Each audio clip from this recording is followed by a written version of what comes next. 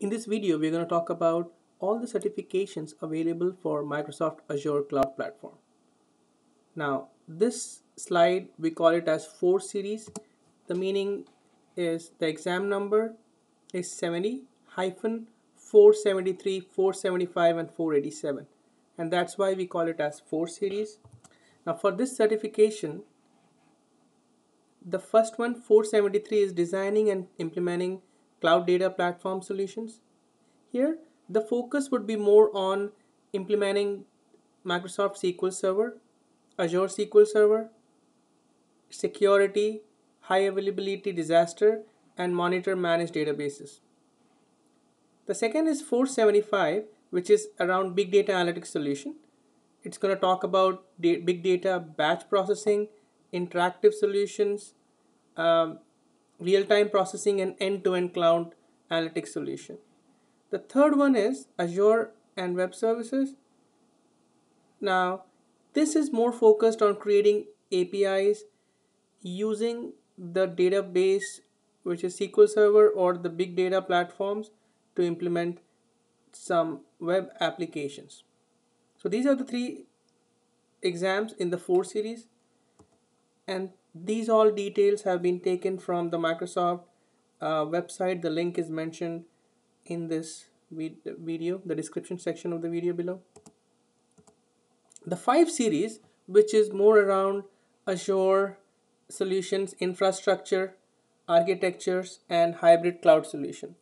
The first one is the 532 series, which is more focused on creating virtual platforms, storage and data strategy, identity management, as well as the web. It's kind of a combined pieces of various different areas like virtual machines, storage, applications, and web mobile. Now, 533, which is very specific to infrastructure. So you will have Microsoft Azure infrastructure solutions. You talk about virtual machines, storage strategy, resource manager, operations, security, and stuff like that. If you're an infrastructure guy, this would make more sense to you.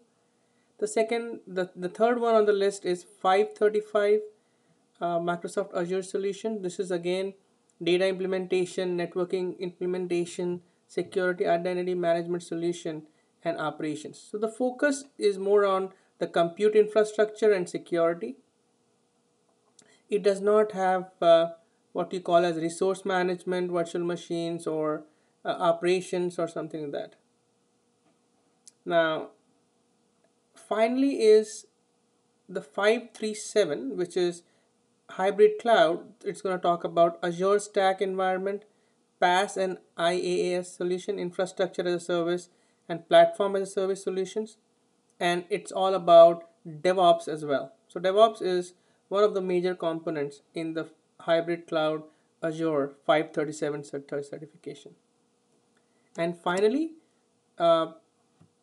we have 7 series, which is 774, 775, and 776. These are the certifications which were recently made available on the Microsoft Cloud Platform.